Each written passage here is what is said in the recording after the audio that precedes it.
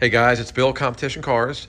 Getting ready to do a video to go over just the receipts and paperwork on this Mustang convertible.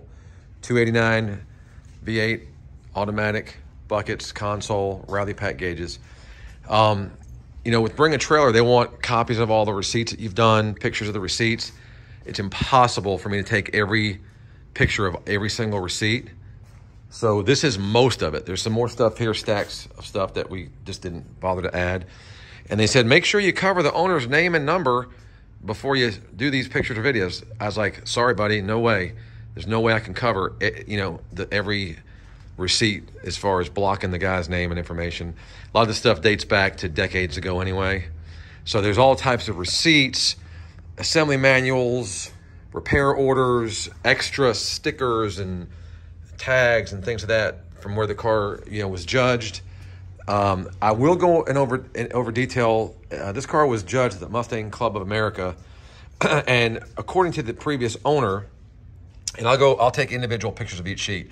This car scored a 692 out of a possible 700. Now, I'm not super familiar with how that works. I'm just telling you what I was told. And what he got knocked for was this windshield. It has the Pilkington windshield, and it should have had the Ford glass in it. So he got that was an oversight by when they restored it. Then I've got an actual book of pictures of the frame off rotisserie. I say frame off, rotisserie restoration, but the car was completely disassembled. I'll get some pictures of that as well, but I'll just kind of flip through here just kind of quickly. It's every piece of sheet metal is still original on the car. All right, so we'll go through those pictures and I'll take better pictures individual so you can see. We'll focus more right now just on all these receipts. I mean, look at that. There's just tens of thousands of dollars of receipts.